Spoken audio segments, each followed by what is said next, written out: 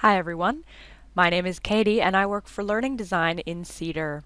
I'd like to introduce you to the new e-learning system Moodle that UOW is transitioning to over 2012 to 2013. You are among the first UOW users of Moodle as you are taking a subject in our summer pilot program. More subjects will move to Moodle in autumn session, and by spring 2013 we hope to have all of our subjects in Moodle. Moodle is replacing our current Blackboard Vista e-learning system. That's this one here. You are probably familiar with it already if you've done other subjects at UOW. We're switching to Moodle because it offers many new tools and features that we don't have access to in Blackboard. It's more flexible because it is open source and we can add new tools and plugins to customize it as necessary. It's also more open to the wider web, so we can connect to Flickr, Twitter, Google Docs, Dropbox, and so on.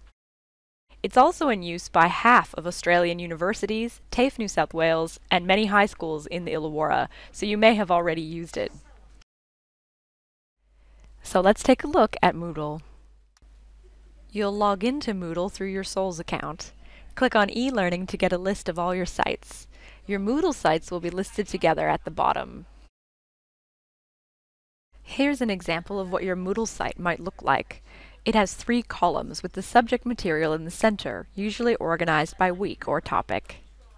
In the left-hand column, you can access your navigation to move from site to site or your profile page. This is also where you'll access your site settings. The right-hand column contains blocks which are set by your subject coordinator. These blocks will likely contain updates about the site or news. If you need help with your Moodle site, go to your subject coordinator or tutor for help first. They can direct you to the right place. As we are still setting up the system, you might encounter an error message here or there. If you do see an error message, please email the details to platform-help@uow.edu.au.